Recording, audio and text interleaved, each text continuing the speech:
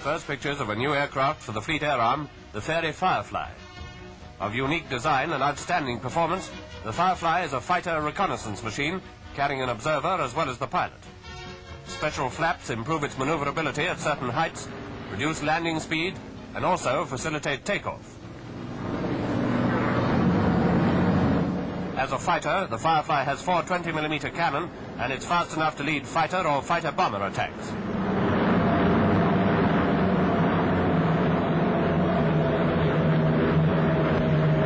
Thanks again to the flaps, its range of speed is such that it can slow down to give close protection to torpedo bombers. As a reconnaissance aircraft, the Firefly claims to be ideally suited to Fleet Air Arm operations in which searching and shadowing are so vital a part. Fireflies have already been in action, giving a very good account of themselves.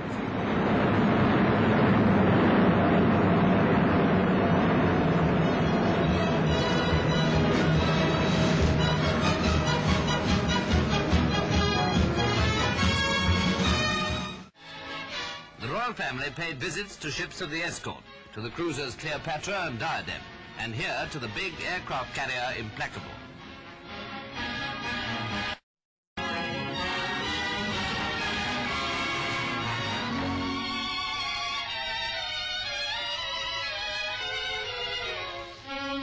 It's reported that neither the Queen nor the princesses had seen a fly-off from a carrier before, so no doubt this was a thrill.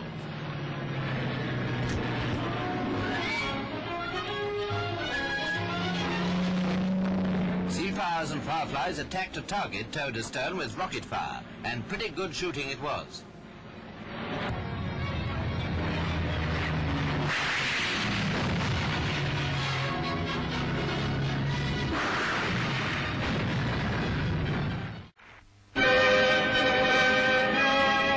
Seafires and Fireflies of the aircraft carrier HMS Triumph provided Britain's earliest contribution to the United Nations forces operating against the North Koreans.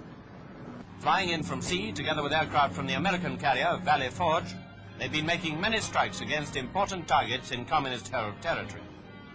With Britain's Far Eastern land forces fully committed in Malaya and Hong Kong, air-sea power was nevertheless quickly on the spot to play its part in the conflict.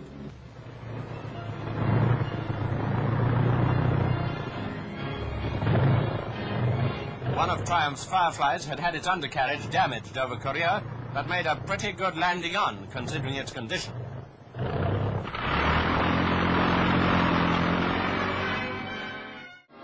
It's called the Fire Flash, this air-to-air guided missile made by Fairey's for the RAF.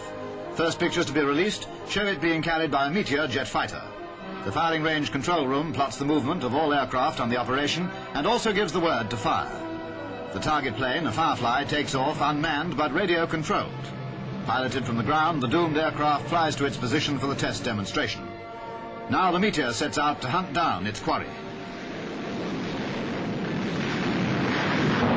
From down below comes the count 4, 3, 2, 1, now. The Fire Flash, streaking off at supersonic speed, seems to take an erratic course, but there's nothing erratic about it really, for it seeks out its target with deadly accuracy. It's proximity fused and explodes in lethal range. Here's another record of a kill.